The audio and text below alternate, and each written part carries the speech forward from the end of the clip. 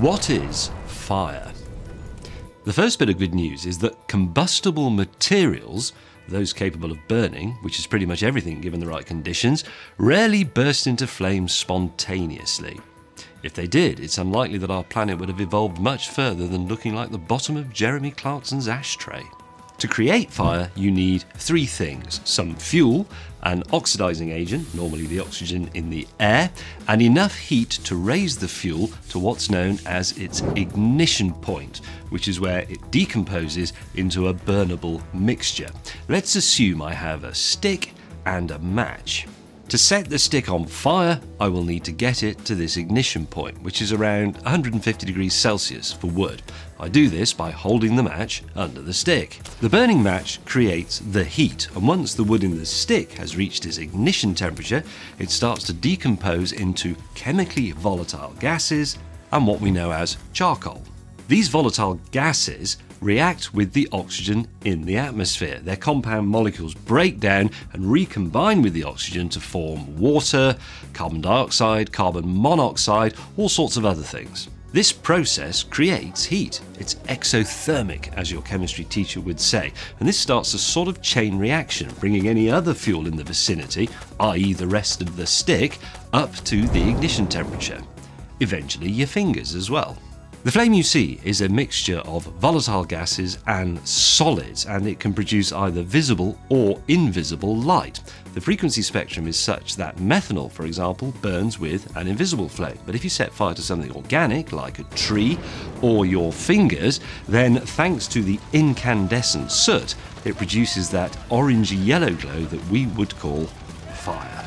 And because this incandescence increases with temperature, we can use the colour of flames to give us a rough, but actually quite precise, guide to the temperature of the flames. So, a barely visible red flame is around 525 degrees Celsius, an orange flame is more like 1200 degrees Celsius, and a very intense white flame is 1500 degrees or more. Fire is really just a particularly vigorous oxidation process, one that you can understand even if you weren't paying attention at school in chemistry, as indeed I wasn't. But let's take the burning of methane or natural gas. On one side of the equation, you have methane and oxygen. And then on the other side, after a little bit of reorganization, you have carbon dioxide and water, or, because this is very hot, steam. Gravity also has a role to play here. Because flames are hotter than the air around them and therefore less dense, they will tend to travel upwards to an area of lower pressure. And that's why flames have their distinctive pointy shape. If you were to, and I can't stress enough that this is an idiotic idea, if you were to light a fire inside a zero-gravity spacecraft, you would find that the flames wouldn't travel upwards, they would form into a sphere.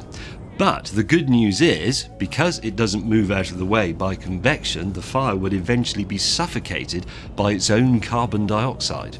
To put out a fire, you simply need to remove one of those three conditions: the fuel, the heat, or the oxygen. That is why you can blow out a candle. Yes, by blowing on it, you're giving it more air, but you're removing the heat, so it goes out. And that is why the best way to put out a chip pan fire is with one of those natty silver blankets. You put that over the top and it takes away the air. But when you moved house, you lost it. So now you have no house at all.